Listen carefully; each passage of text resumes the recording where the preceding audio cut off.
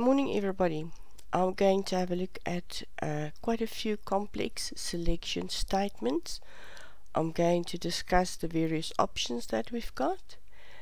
I'm going to really have a look at nested if statements, and I'm going to first of all just test if a number is positive, then positive or negative, thereafter positive, null or negative, and we're going to end up to test it for a whole range of values.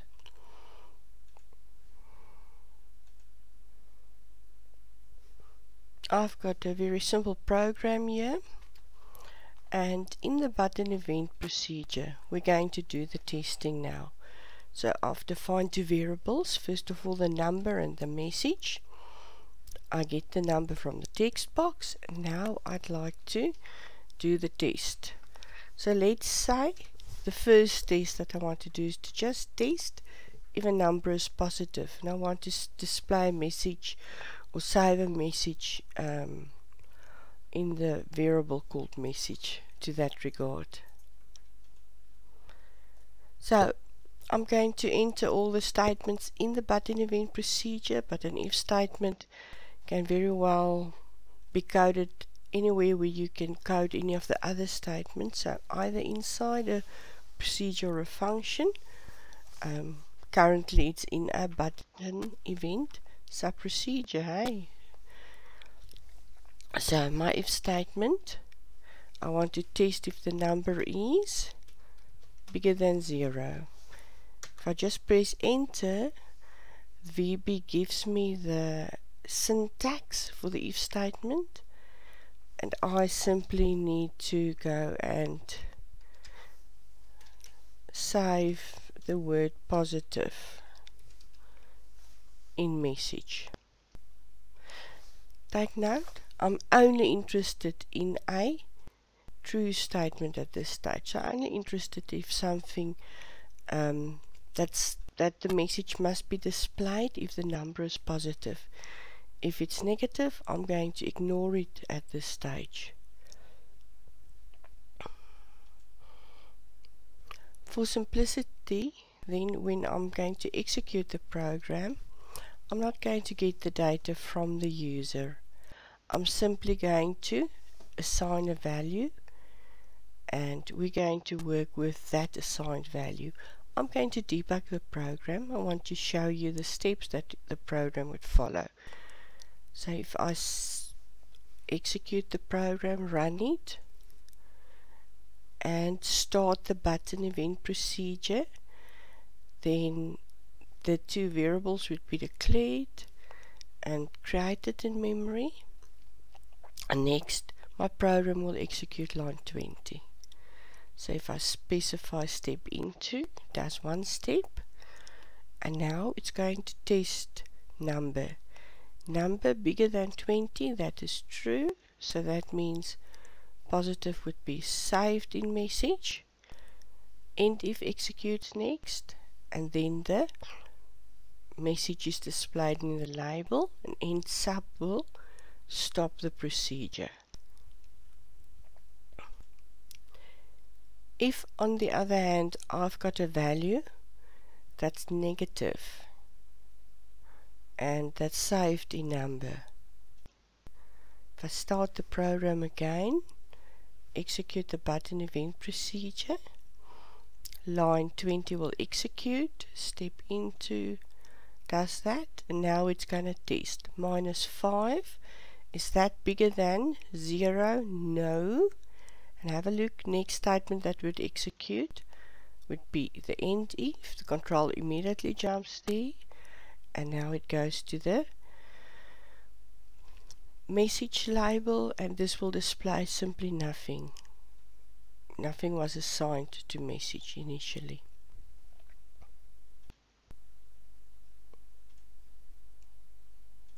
If we want to take this if statement a little bit further, I want to test if a number is positive or negative, then I will do the following. Let's go and test bigger or equal to 0, that gives me a positive number. And to test for a negative number, I simply need to use else. Else will always have the opposite meaning of what we're testing here. So else will really test if number is less than 0. Opposite of bigger or equal to would be less than. So this is the if statement that I'm going to use to test if a number is positive or negative, and to display a message to that regard. If I want to continue and show you the next step to the if statements, I can test if a number is positive, null or negative.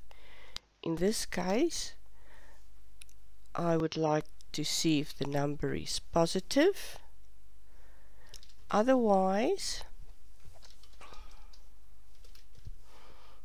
if the number is 0 itself,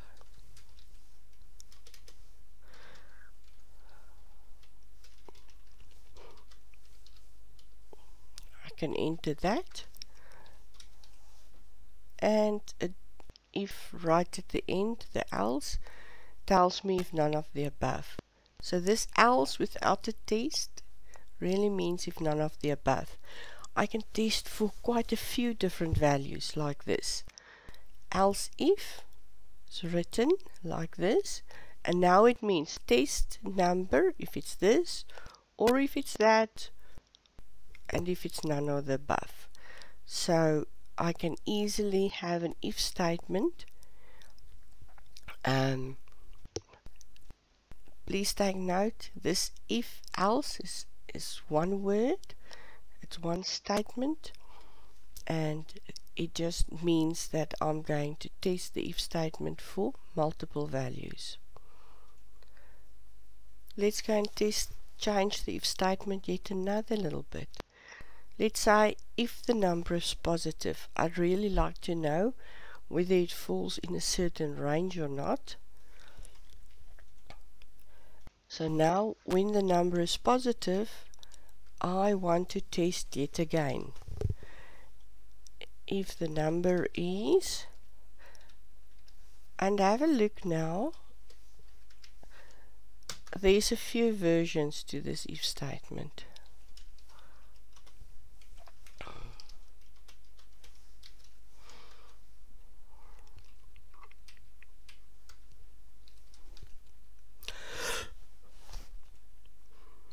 I'm just going to assign to message again just the range that we tested for.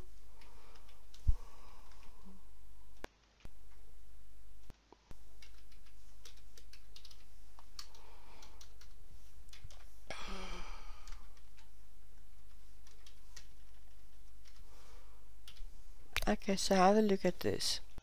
This is one way of writing it. It's the, I must say, if statement that I would prefer because it's as simple as possible. So if the number is positive, I've got another if statement now, and I need to test whether the value is within this range, 1 to 100. I don't really need to test if it's bigger than 1, because only if the number is bigger than 0, that means 1 or above, will it reach this if statement over here.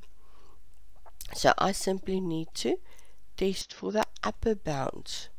So number less or equal to 100, otherwise is it less than 500 to give me from 101 to 499, and this else over here would mean the rest. There's a problem over here. That should hopefully read 500 or above. Okay.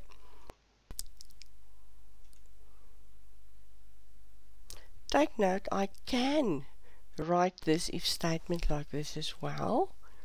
So I can write number bigger or equal to 1 and also number less or equal to 100. And then in the same matter I can write number bigger than 100, and also I can write if number bigger or equal to 500. So this part can be written like that, but it's not really necessary. I am just adding complexity over here, and I'm also adding the chance to make a mistake. So I would, under normal circumstances, never use anything like that.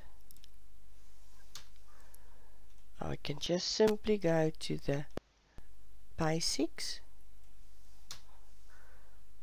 like that, and it would be perfectly fine.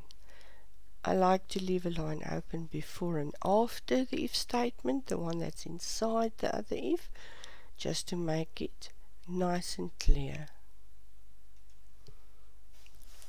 Next, I'd like to show you the execution of this program.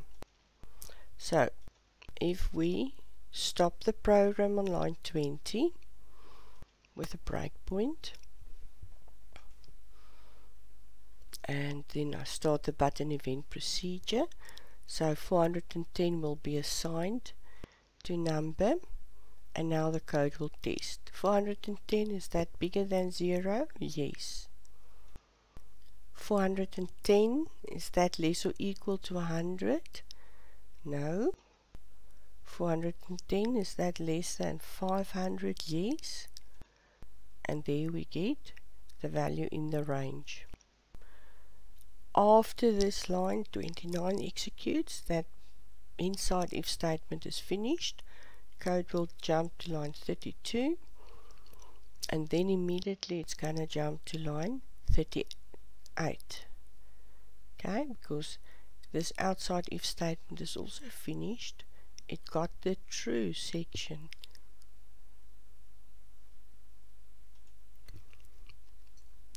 If I change the value to 22 and run the program again, then 22 is assigned. 22, is that bigger than 0? Yes, it is.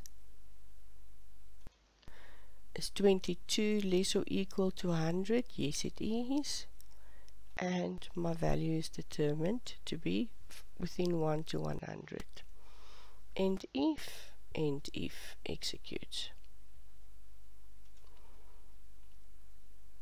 It's really important then that you'd be able to read the if statements. You need to be able to read somebody else's code and see what would happen in the if statement. Okay, this concludes then the section dealing with all different if statements. We write if statements to test one variable, number, for different values.